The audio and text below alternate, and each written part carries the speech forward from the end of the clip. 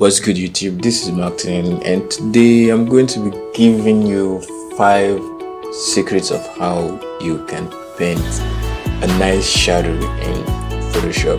Well, a lot of most people have been asking me this question just to make an in-depth video of how to paint shadows. I've already done that, but when I check out this video, I found out that yes, it really helps, but not just the way it's supposed to be. So I go back and I break down the steps into 5 that is really going to help you guys to paint a proper shadow in Photoshop. But first thing you need to know is that I won't be painting in this video. I'll be going over through some certain process and just show you how you can apply those process in your artwork when you are painting. And with that, I really hope you will be able to make a nice shadow with your artwork. But anyway, let's just get right into the video.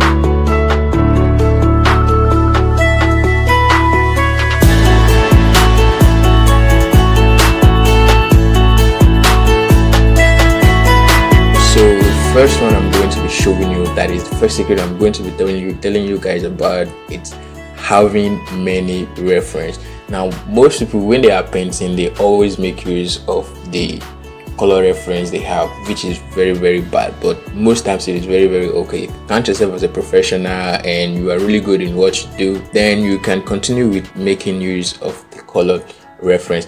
But in most scenarios, it is not really advisable to make use of the color reference, because you have to squint your eye very well for you to figure out the shadows and highlights on the artwork, most especially when you have a reference photo that will have a lot of light. It will be really difficult for you to find out those highlights and shadows. That's why you need to have a lot of reference, or as much reference you can create.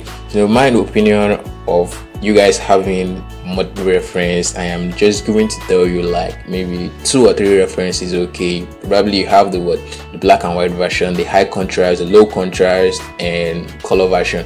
Now with all these, you will be able to figure out your highlight and shadows and how to place them on your artwork. So let's really check that and see how it's going to work. So yeah, let's assume this is the artwork I'm going to be working on, or this is the reference photo I'm going to be working on. So I have these. First, you need to import the artwork or the reference into Photoshop or whatever program you are using. That is, if you can edit it into several ways, you can have to import it into Photoshop. And when you import it into Photoshop, you need to convert the photo into a black and white. Now you have 2 ways of doing this. I'm going to be doing this in a non-destructive way, which I can modify it in several ways. Well, we can still do that any way you want it. You want to do it in Photoshop, but let me just show you some process which you can use in doing that. So I have this set to smart object. As you can see right here, it's a smart object. So when I go over to image and I apply any adjustment, so let's just say the curves adjustment, I click on OK, I will be able to edit that adjustment later, but I don't need that, so I'm going to delete that. And if you rasterize the layer, when you go up to image adjustment and you apply any adjustment, it's affecting the artwork, it's affecting your reference directly. Now when you hit on OK, you won't be able to go back and adjust it. So at this point, when you make any destructive adjustment to your artwork or your reference photo, you have to start all over again, but I'm not really doing that. So if you have the layer converted to rasterize, you have to make use of the adjustment layers which you have at the bottom of your layers panel in Photoshop. But if you want to do it the other way by making use of the smart object, it's fine, it's really okay. So since I'm not going to be scaling this image down, I'm just going to leave the reference photo rasterized because I'm going to be scaling it down. So first, come down to this adjustment layer and select and create a black and white adjustment layer. Now you can see when we turn this into a black and white, it's almost like the original reference, but at this point it helps you to concentrate on just 2 colors, just something like the mid gray and let's just say the black and the white. Let's forget about the grays and so on, because we have the dark gray, the mid gray, and also the light gray on this reference photo. Now with this, you will be able to modify this in any way you want. You can play around with all these sliders to give you what you want. Now if you want to add more to the red, you can take the reds down. Now you can see that we're popping out the shadows in this artwork, giving a whole lot of difference between the highlights and the shadows, knowing the kind of value we are going to paint in. Now if you look at this side, you can see that the highlights here, it's not that bright, but we can tell that we have a lot of highlights or highlight stuff that's really going on here, which you can see at this point. Now you can see how dark the lips can be. This side, you can see that the part of the nose, this side is more dark than this side. Now if we turn this off, you can see that it's a little bit difficult for us to figure out between these two parts which is dark, but if you can squint your eyes very well, you will be able to figure out that this part is still dark than this part, but not as much as we can see when we convert it into a black and white and take down the reds. I'm going to reset this because we just need a black and white reference for now. So we have the black and white reference. So this is the use of important part of making use of adjustment layers, because you can stack more and more layers on top. So now the next thing I'm going to do, I will go down to that part and select brightness and contrast. Now I'm going to add a lot of contrast to it. So let's see what's going on. Now you can see with the contrast, it's popping out the shadows very well. Now you can make use of the black and white adjustment layer to add the contrast to your artwork, that is if you like. Now if you really want to make it more simplified for you, you can make use of that method. Now as you keep going, but before you do this, you want to save this first as your first black and white. So you have to save it in whatever folder which you want to save. You just save it, you can name it reference 1 or whatever name you want to make use of. Then you can start adding the next adjustment layer. But the advantage of making use of this adjustment layer, you can add up everything without saving first. So when you add up everything, then you start turning off the eye of the adjustment layers and start saving your reference each and every way you want them to be. So here we have the reference. I'm going to double click on this part to open up the properties so we can add more contrast to it.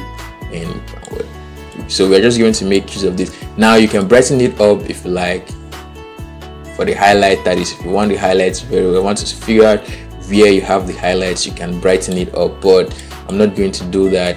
I'm just going to hit on 0 because we can clearly see the highlights right here. So I'm just going to close this. Now we have the brightness and the contrast, and also you can make use of the levels adjustment or the curves adjustment, that is if you want to. So let's play around with one of those. So I'm just going to turn this off, the brightness and the contrast. So click there and go down and select the curves adjustment, and from the RGB just set it to the RGB. It doesn't really matter, don't take anything. Then just grab the shadows down a little bit and see what's going on. So now we have a lot of contrast on this image. So we can see now that we can figure out where each and all these shadows are coming out from, which you can really see right here. Now you can still add a little bit to I'm just going to delete this and all this, so we can make one point here and another point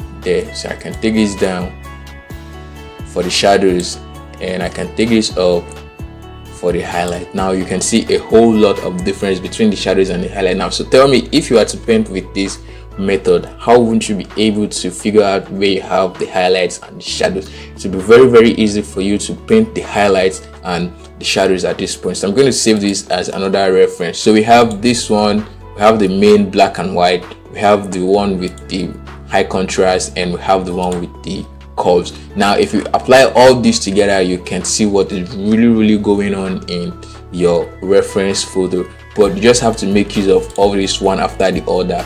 That is, after applying the black and white, I did not apply any adjustment to the first black and white adjustment layer because I'm going to be adjusting them with various adjustment layers. So we have all this. Now lastly, if you want to really check more on the highlights, you can add another curves adjustment and work on the highlight. But for me, I really feel that with this you can really see the difference between the shadows and the highlight, which will give you a nice painting. So let me just do something. Let me increase the size of these just to something like that, and I'm going to duplicate the reference by hitting Ctrl J, and first make use of the arrow keys to just move it to this part. Now don't worry about that, so let's do this. Let's drag it here just for reference purpose. And I'm going to hold down Control, click on this, and go to the layer mask. Make sure my foreground color is set to black, and I'm going to hit Alt and backspace to fill that part. Go over to this place, Alt and backspace. It's not visible. Alt and backspace, and lastly Alt and backspace. So now we can really see what is going on here. So hit Ctrl D, Command D to delete that. So I'm going to take this down so that we can really see. Now you can see the difference between the colored reference and the converted reference. Now you can easily figure out the shadows and the highlight. You can see that the shadows and the highlights we have here, it's not really popping out to something we want to paint now, but it's really coming out here to something we can see. That is with all the adjustment layers applied. So let's try to see between just the black and white and the reference. Now we can see that it's almost the same thing, very they have the same value, but just that we have this in just 2 colors and we have this in multiple colors. So when we apply the brightness and the contrast, we can see a lot more of this than we can see a lot more right here. And if we turn this off and apply this, we can see a lot more of it than this one. So having a lot of references is very important, because at any point if you are making use of the colored reference to paint your artwork, you get stuck of finding out where the highlights and the shadow is for you to paint, you can switch over to your black and white reference and pick up the shadows there which you want to use. So the second secret I'm going to be telling you guys, it's understanding your light. It is very important. So I'm going to move to the next document I created for you guys to show you guys. As you can see right here, we have 2 types of light, which is the direct light and the diffuse lighting. And as you can see, you will see that what the direct lighting creates high contrast, and while the diffuse lighting create low contrast. You can really see for yourself. Now we have just 2 reference photo here which we can pick from. Now you can see the whole difference between these 2 reference. So when we are trying to figure out the highlights, where they are coming from,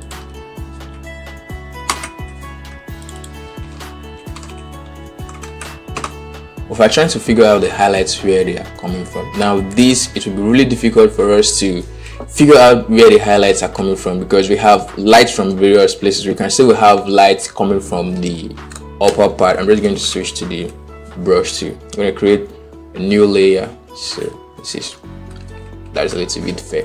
So we can see that we have lights coming from the upper part. We have lights coming from let's say coming from somewhere around here, hitting that part, and extra lights coming from this part, hitting the nose and this side of the chin. But let's just keep that. Let me break everything down for you in a way that you are really going to understand everything. So let's first of all talk about the direct light. So when we talk about the direct light simply means a light coming from one source, like something like maybe an electric light, making use of a point light or any electric bulb, just hitting that part of the face, casting the shadow to the other part of the face. Now if you look at this one closely very well, every light is hitting from this part. So we know that what the light hitting this image at this point is coming from this particular part. So we have to know that what when we are painting shadows, all our focus is really going to be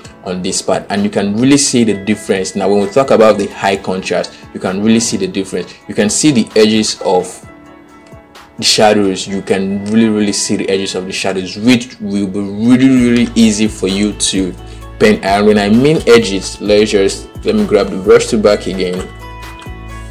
Now you can see that see the edges right here. It's very easy for you to figure out to paint those edges when you are applying your shadows.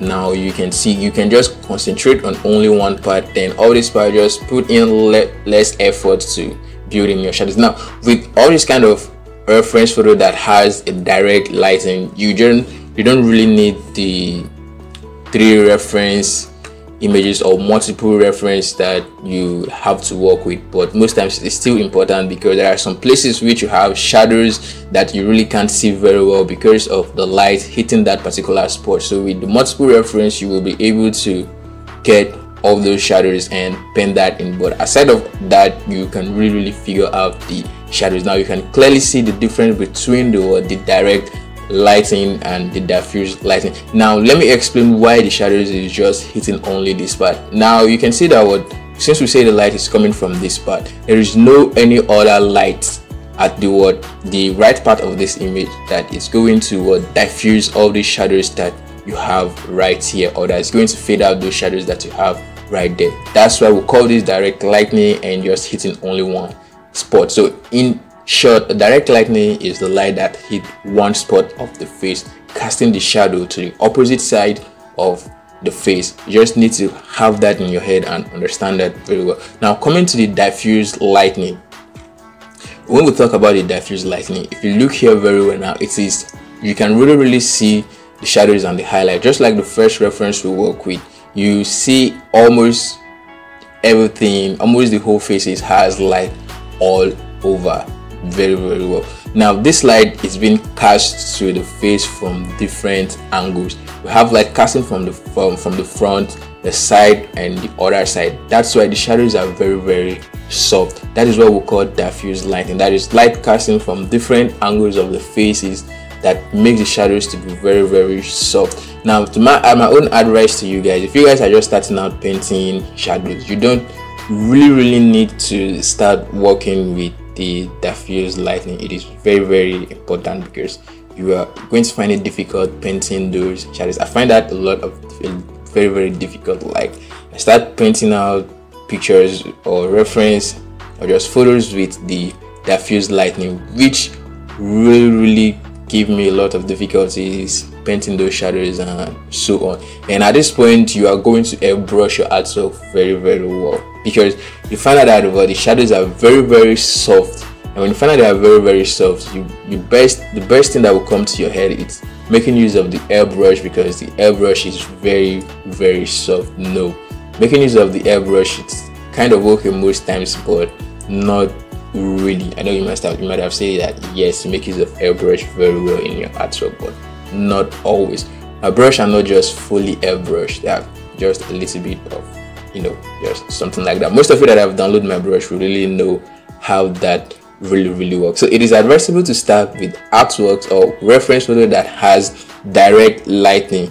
When you start with reference photo that have direct lighting, you will be able to know how to paint shadows properly. Now the technique you use to paint the direct lighting, you'll be able to apply here, but know how to blend it very well to get the soft edges on this part. So that leaves us to the third secret I'm going to be showing you guys. And the third secret I'm going to be showing you guys, it's for you to build your shadows. A lot of people find it difficult. Like, that is where the main problem comes in. Most people don't really know how to build their shadows. It's common. Everybody's really going to have that issue. Most people complain about shadows and so on at the beginning of painting. Like for me, I find it difficult, like almost a year and more than a year, to start painting in Photoshop, because I really don't know how to apply those shadows and how to make it look exactly the way it is. I don't want to take this video longer than it's supposed to be, so I'm just going to keep it simple. If not, I would have shown you guys some of my artwork I started out and how nasty the shadows are really looking, but it's still fair. Most people like it and so on. So you just really need to build your shadows. I'm going to show you one we are going to make use of there to build your shadows. So this is an artwork I created not too long ago. Most of you might have seen it. Now this is the flat colors of the skin tone. So you started out by applying the first base of the shadows and the highlights, then you blend. When you blend, it's still really going to be soft. You want to go back again, apply the shadows again, and keep applying. Now on the process of applying, you are building those shadows, that is making it strong, turning them into shape little by little. And when you build your shadows, you are giving your artwork a more 3D shape. Now if I take this away, leaving only the flat colors, you see that it's just like a 2D avatar or so on. So when you start applying your shadows little by little and you build them little by little, now it doesn't really matter how long it takes you to build your shadows, but as long as you would arrive at the same result as your reference, it is very, very important. So you build up the shadows little by little. Now as you keep building the shadows little by little, you are getting the shape of the body, turning them into 3D. Now you can see that now we have the 3D shape of the neck. Then we'll go over to the face with a little part of it. Then we start building the shapes of the shadows of the face, bringing out the shapes little by little. Then we go over to this part and then we keep moving. Now you can see as we keep going, we keep adding contrast to it, which is really, really important in your artwork. Having an artwork that don't have a contrast won't really make any sense. It is very, very important. As you build your shadows, you build contrast too as well. You can see as we keep going, keep building them. Now at this point, we lost the whole contrast on the face and this neck, which you can see right here, trying to balance everything. Because at some point you get to the stage of painting, you find out that your highlights are very bright than the shadows, which are not really matching them. You get to dab a whole lot of the shadow colors over the artwork, turning it into a flat image again. Then start off again, building the shadows little by little again, applying them stage by stage till you start getting your lights the way you really want them to be. Now finally, your highlight is really going to balance everything for you with so on. Now if you find yourself giving out some kind of light skin, then you know you have it as your artwork is really going to be. So now when you build your shadows, take out the time to build your shadows, you find out that your artwork is no more looking flat. It's turning into that 3D which you really want it to be. That is the difference between a 3D and a 2D artwork. Like a 2D artwork has less colors and less dimension, then 3D artwork has more colors and more dimension to really make it looks like 3D. And you need to understand that when I say building shadows, doesn't really mean that you have to build the shadows only on the skin. You have to build it around the whole part of the artwork. That is very important. You need to build it around the whole part of the artwork. Like as you can see right here, the eyes, this part, the lower part of the eyes, it's a little bit flat, but with this it's not that flat the way it is. And keep adding everything that it's really going to make it look nice to your viewers' eyes. And finally, the final details which really have. Now painting shadows and highlight, it's very simple. It just really depends on your understanding. Your understanding matters a lot at this point. Very well. Just keep that in mind when you're building shadows. Your understanding matters a lot. If you take out your time to understand shadows, then it shouldn't really take you much time to paint shadows, except you just decide to have fun with the shadows, that is trying something different or trying a new way of painting. But at that point, you really know the kind of shadows you want to get, but you are just playing at that particular moment, which if it's not really working out, you can just switch back to the real method you really know of how to paint in shadows and the highlight. Now this leaves us to the fourth secret, which I'm really going to be telling you. Leave the shapes for later. It is very important. Now most people always have these errors at the beginning of their artwork. Now a sketch, let's look into a sketch. The way you sketch digitally is different from the way you sketch traditionally. Now when you sketch traditionally, you can build in the shapes instantly when you sketch traditionally. Now sketching traditionally is really different from the way you sketch digitally. Now most people find it difficult to sketch in the appropriate shape digitally than sketching in the appropriate shape traditionally. Like if you have sketched traditionally and sketched digitally, then you really know how it is. Now digital, when you are trying to, let's just say you are trying to sketch the eyes, you don't just sketch the eyes with the round shape the way it is. Like I'm going to leave a link in the description to one of my videos where I showed you guys how to sketch with geometry shapes digitally. Now with that, you start off with a little lines, little by little, or big lines. Start off with lines, mapping out the shapes of the face, the body, the mouth, and so on. You start off with those shapes. When you start off with those shapes, then later you start building on the round shapes and everything you have. Now this is the issue most people have. Now when you start painting shadows and highlight, the first thing you start up with is the blocking in. You block in your colors, your solid colors, your soft, and so on. You start with the blocking in. So when you keep blocking in, you blend.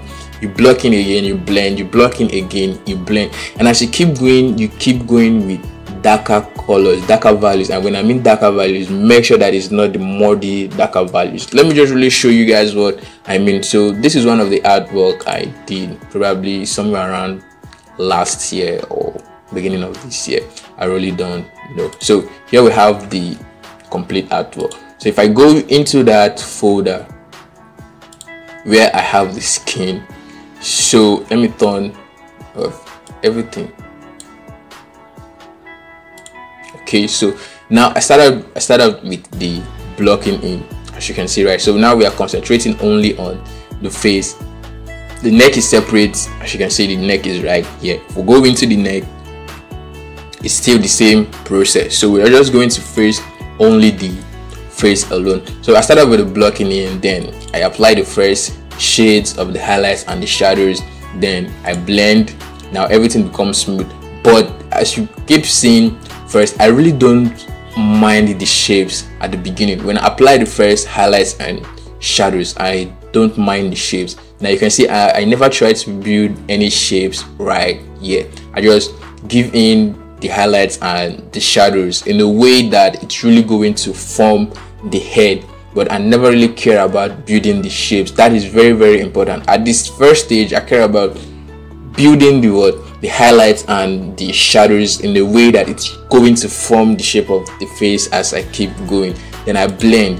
When I blend, you can see that I lost all those shapes that I have right here. I lost every single shape, not really worrying about all those stuff. But you can see that few of the shapes are showing out, leaving a trace to what I'm going to work on to make those shapes come out very well. You can see that now. If you look at it here, we have no single shapes at all. But the fact that I have blended this, add a little bit of highlight and shadows, the face still look a little bit flat at some points, which you really need to have in mind. Then I go over again, apply some highlights and shadows, which I call the finer details. At this point, I really don't paint much, applying so much things on this artwork, and then I just keep it very simple. So you can see when I put this now, you can see that we have a lot of shapes on the face going on than what we have before. So when you start out painting shadows and highlight, don't think of the shape of the face.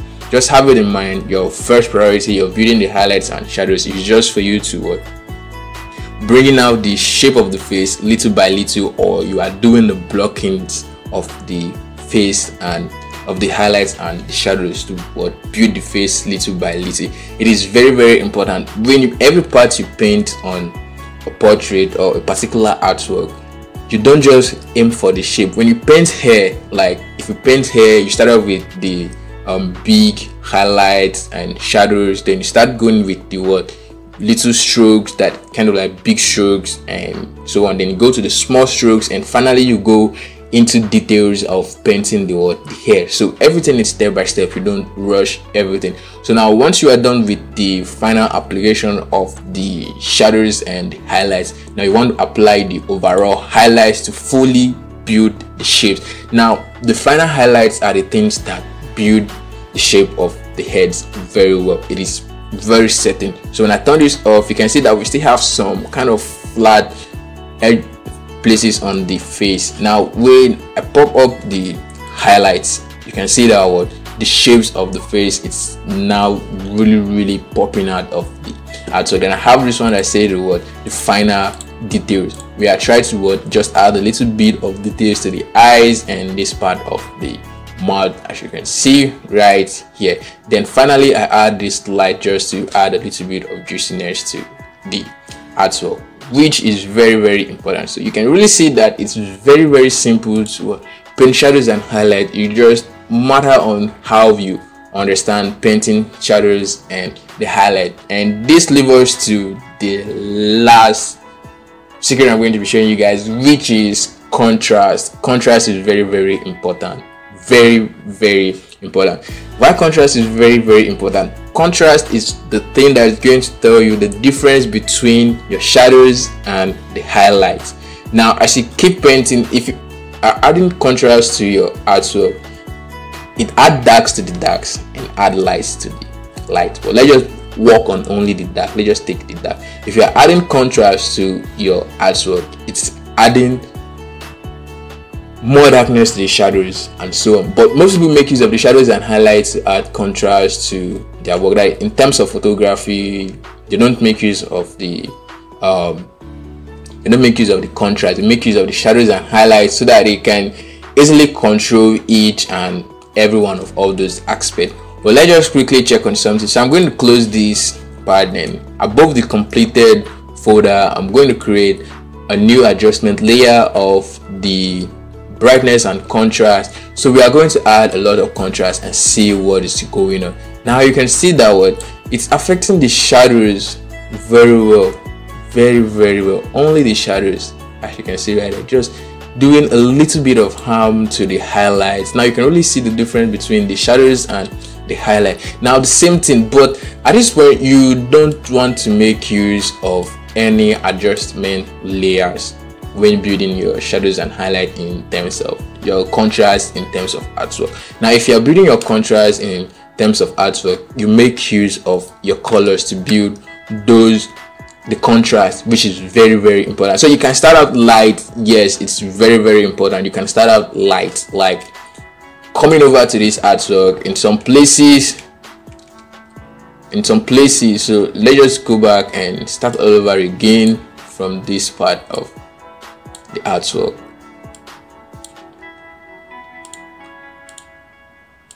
So we start out light with this, then we start applying little by little. Now we have less of contrast here, and the next one we apply, we make use of a darker value, going up again, a little bit of a darker value, and coming down to this part, we apply on the face, then we blend. After we blend, we apply darker value. Then we still blend there, and here is the blend, first blend, and we do the second blending right here, and we apply the darker value, building up the contrast, as you can see right here. Then add up the value again that decrease the contrast, the overall contrast of the face right here. Then we keep adding. Now we build the contrast between the shadows, the neck, and the face. Now you can see the difference there. Everything is really flat at this point. Like there is no difference between the neck and the face, right? It's really flat. But when I turn on this layer, you can really see the difference, right? Now what makes you to see this difference between the neck and the face? It's the contrast. That matters a lot. So for you to really build a shadow that is really going to be different from other shadows, you need to work on your contrast. The darker the value, the higher the contrast. The lighter the value, the lower the contrast. That is very important. So this, my friend, are just 5 secrets I'm really going to tell you of how you can use to paint your highlights and shadows in Photoshop. These are the tricks I have been making use of severally. Every time I paint shadows and highlights in Photoshop, I always make use of this trick. So let's take a recap of everything we've done. So the first, when you started painting shadows, or before you start painting shadows and highlights in Photoshop, you want to have many references which you can pick from. That is, if you stuck at any part of your painting, have many references. That is number 1. And number 2, light. Understand the kind of light you have on your reference photo, if it's the diffuse light or the direct light, and have that in mind that the direct light has a lot of contrast, and while the diffuse light has less contrast. It's very important to keep all this in mind.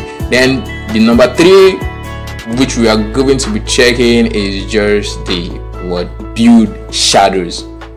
build your shadows. When you start out painting, don't just paint directly. And one thing I'm really going to tell you guys, if you start applying your shadows, don't make use of the airbrush. Make use of the hard brushes to apply your shadows and highlights. It is very, very important. Make use of the hard brushes. And the number 4 is what? Leave the shapes for later. When you are painting in shadows and highlights, don't build your shapes at the beginning. That is very, very important, because if you target your shapes at the beginning, you won't be able to achieve the shadows and the highlight that is really going to build out that shape very well. Very, very well. Have that in mind. Then the 5th one, which is the contrast, which is the most important part of the artwork that's really going to give you the difference between your shadows and the highlights. But let me chip in one thing very well. So let's say you paint and you get to the ending of everything, then you find out that your shadows and highlights are not really dark enough to fit your main reference you are working on. Well, you don't really need to go back and start applying so many shadows and highlights again. You can tweak it since it is digital painting. You can make use of the curves adjustment, levels adjustment, or you can even go into the camera raw filter and use that as a common man. Not only photographers make use of the camera raw filter when they try to edit photo. The camera raw filter is in Photoshop for anybody to make use of, as long as you know how to make use of it and when to make use of it. Like, I make use of the camera raw filter most times in most of my artwork, and I have already made a video on how you can enhance your artwork, which I also include the camera raw filter. So this brings us to the end of this video, and I hope this really helps you guys to paint a better shadow into your artwork. And if you do, don't forget to hit the subscribe button, not just the subscribe button, ring the bell icon so that you, my friend, don't miss any new tips and tricks I'm going to be posting every week. So see you guys in my next video, but before then, make sure you paint better shadows.